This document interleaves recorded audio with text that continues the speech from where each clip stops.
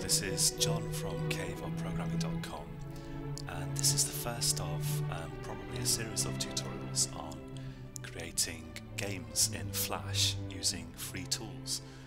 So everything that you need to create your own Flash games is free, and I'm going to show you how to get started. The first thing that you need is you need the FlashDevelop IDE, Integrated Development Environment, which you can get from FlashDevelop.org. So download and install that, and if I remember rightly, FlashDevelop will automatically install the free Flex SDK when you install it. But if it doesn't, you'll need to type Flex SDK into Google and download this yourself. And the other thing that I'm going to be using in these tutorials, although not in the first one, is Flixel, which is a game programming library for Flash. So just download that and unzip it to your hard drive somewhere, and that's at flixel.org. So let's go to FlashDevelop here, and to get started I'm going to go to Project, New Project, and AS3 Project. And I should have mentioned that I'm going to assume that you are familiar with programming, at least in a language such as Java, for example. And AS3 is a simple language that's pretty similar to Java. So if you do know Java, you'll be on solid ground. And if you don't, then this tutorial would be a pretty steep learning curve for you, although hopefully you might still find it helpful. Give your project a name when you've selected AS3 project. I'm going to call this Game Tutorial 1. You can set the location of it and make sure you tick Create Directory for Project here. It's ticked by default. Click OK, and FlashDevelop creates. If you expand source in this project browser here on the right, you'll see that you've got a main.as already created, and if you run that, this will actually build and run a SWF file that you could embed in an HTML page.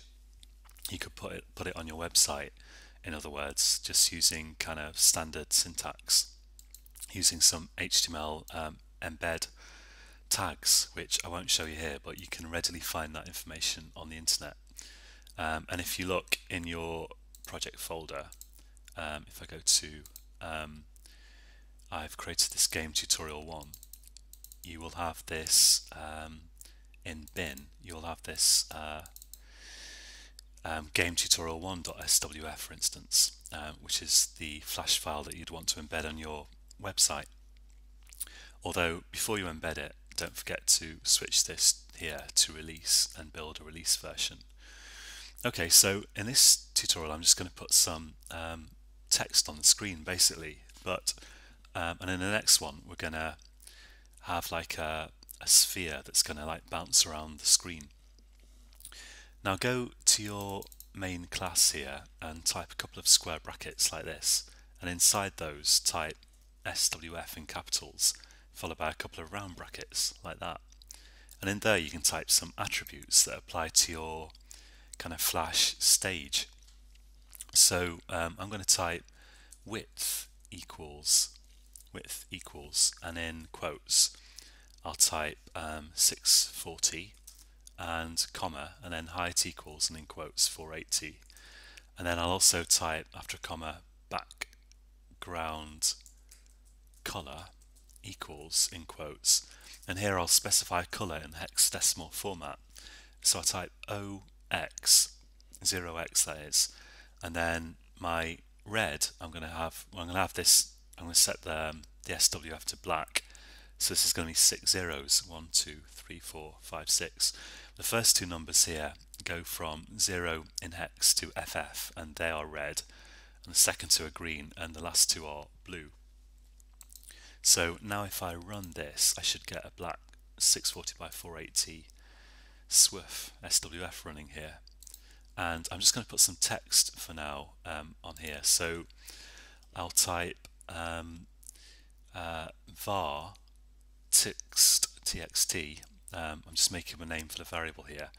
And the biggest difference between AS3 and most other languages is that in AS3 you specify the type of the variable after the variable itself. So I say txt colon, and I want this to be a text field. So I say text field like this equals new text field, and that bit's just the same as in Java. And then I can say txt.text equals, I'll say hello world, and let's say txt dot, I want to actually see it, so I have to set I think it's text color that I want set there, and I set that to a hexadecimal value again, so 0x, and I'll set it to green, so 0 0 for red, FF for green, maximum green, 0 0 for blue, and then a semicolon. And finally I need to add it to the stage, so I'm going to say add child brackets txt, and then if I run this, I get hello world here in very tiny letters.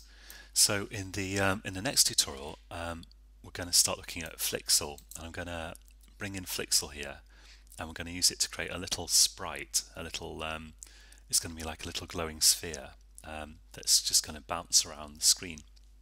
So join me again then, and you can find this code on caveofprogramming.com, which is all one word.